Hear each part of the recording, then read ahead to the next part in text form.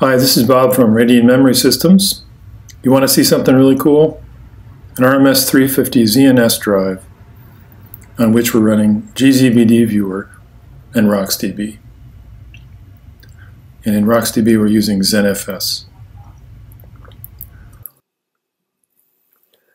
The new RMS 350 ZNS SSD we'll be using today is compatible with the NVMe zoned namespaces command set.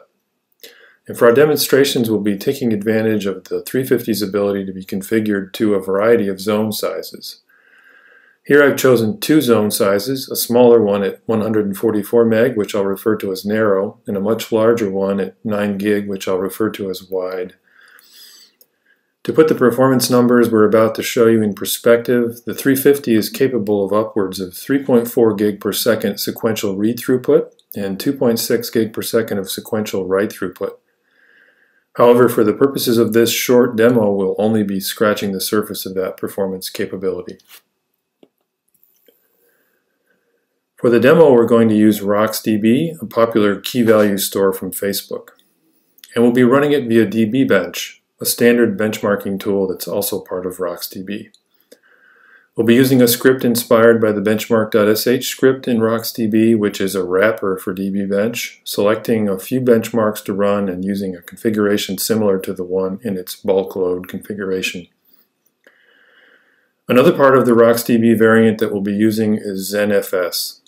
ZenFS is a recently proposed extension to RocksDB, providing a file system abstraction adapted for zone block devices by using libzbd, a user space library. We've made some modifications here to libzbd to properly support ZNS while using a 5.4 kernel, but those changes may no longer be necessary in the new 5.9 kernel, which has just come out. And we modified RocksDB itself to create the ZenFS file system that it uses on the fly in order to simplify the demo flow. gzbd-viewer is the graphical tool that displays the zone state of the drive. We've not modified it other than to link it with our libzbd library. Also, as mentioned earlier, we'll just be scratching the surface of what the 350 can do in these demos using a small subset of the drive ranging from 32 to 64 zones with the two different zone sizes just mentioned, 144 meg and 9 gig. And we'll be running all of this on a development workstation with 8 cores and 16 gig of memory. So let's get started.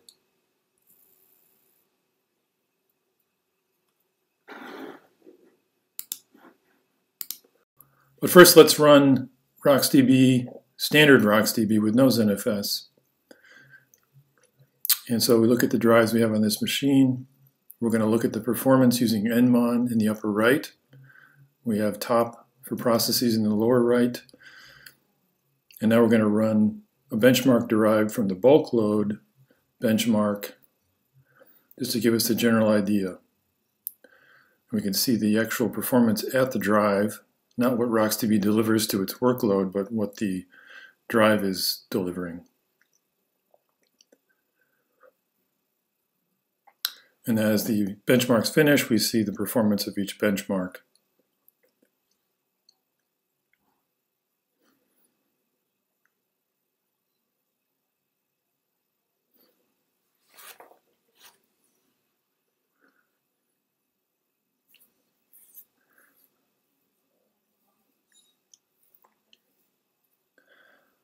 So for these benchmarks, we're getting about 250 meg per second.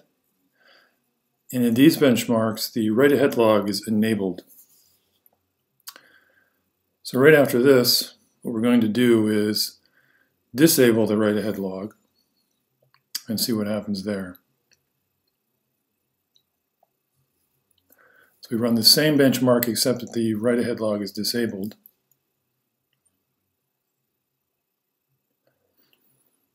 And now if we look in the upper right, we see a slightly higher performance at the drive.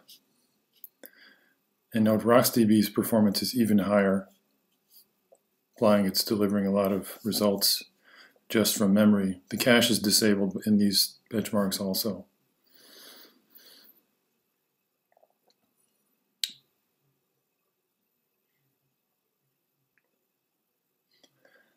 So disabling the write-ahead log has a significant performance effect. This gives us an idea of what we can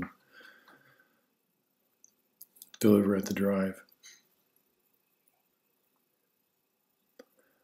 Okay, so now we're going to use the 350 ZNS drive.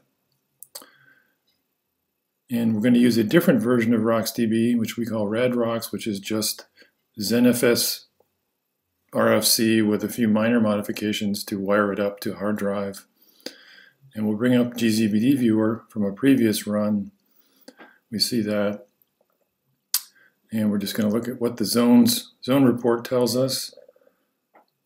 And we can look at the first 10 zones. We see we're in what we call narrow mode. We're 144 meg per zone. Now we're going to reset the drive and run the same benchmark as before, but on the ZNS drive.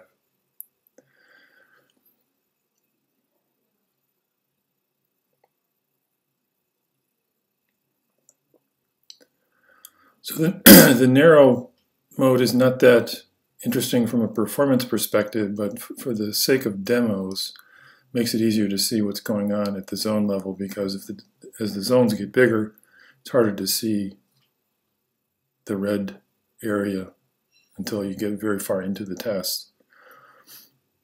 So that's the main reason we're doing that here, just to give you an idea of what the gzbd-viewer shows you.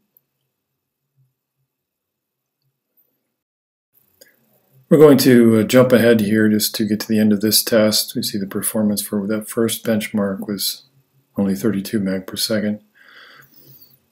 And we're going to reset and move on to a different test. And now in this test, we're going to change the size of the zones to what we call wide zones. And now gzbd doesn't update on the zone size change. We have to restart it.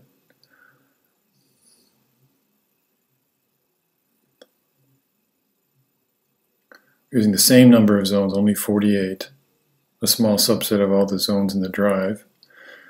And now if we look at the actual zone report, we see now we have, instead of 144 meg, we have 9 gig per zone. And so now let's run the same test, first with write-ahead log enabled. So now we look in the upper right corner, we can see our throughput has gone up significantly.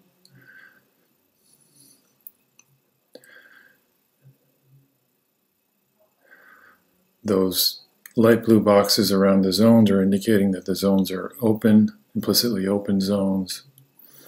Of course, you can't see very much red because the zones are very big now, so you see a couple of thin red lines indicating data that's been written.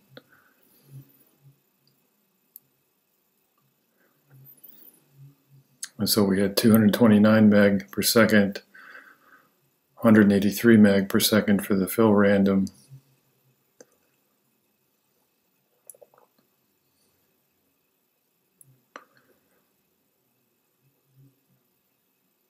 So not as good as when we just run RocksDB without the zoned drive.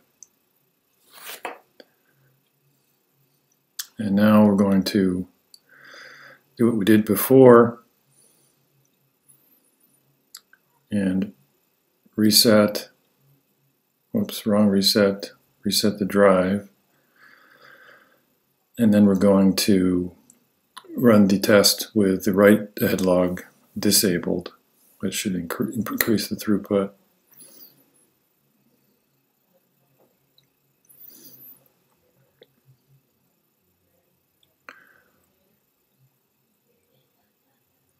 And so there in the upper right you see the slightly higher throughput at the drive level, but the bigger difference will be what RocksDB itself reports. Now we're at 600 to 800 meg per second.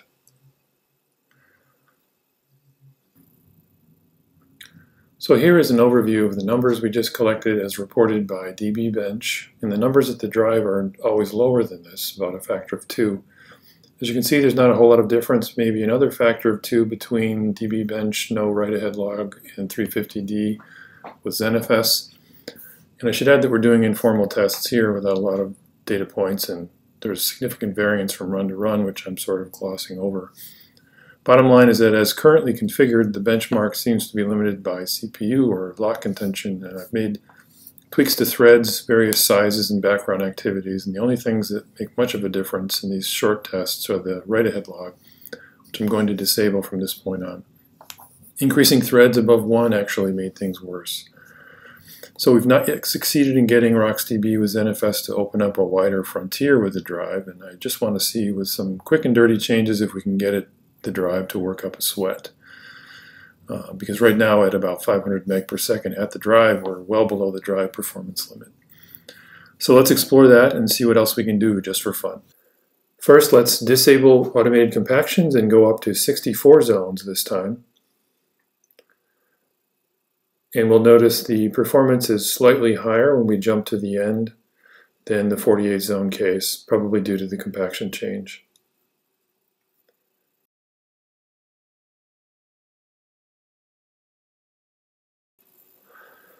The performance we get is going to be a function of how many zones are actively involved, and the pattern we've seen thus far is of about 6 or 7 zones at the end of the drive, or at least the end of the zones we've given RocksDB access to.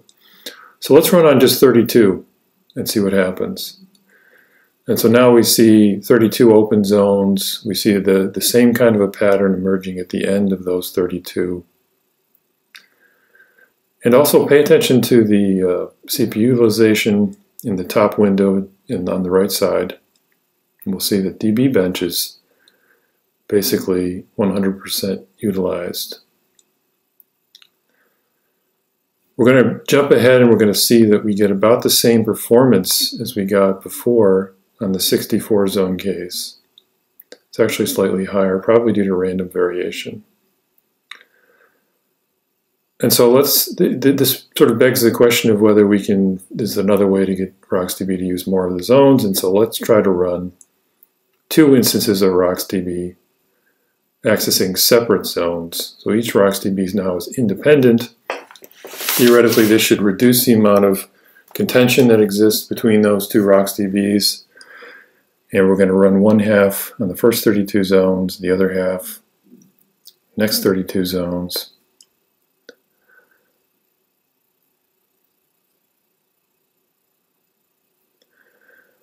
And what we're going to see is the same pattern emerging at 2 different points in the 64 zone sequence. One in the middle, and one at the end.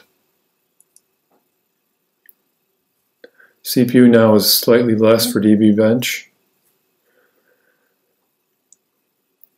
And we jump ahead and we're going to see the final results, which are going to show us an overall performance. Now we have to add the two sets of numbers together, which is higher than before. So we're still using 64 zones, but when we have 2 instances of dbbench, we get a higher throughput. Now this test took longer because we actually did twice as much work, so because I didn't reduce the work size in half.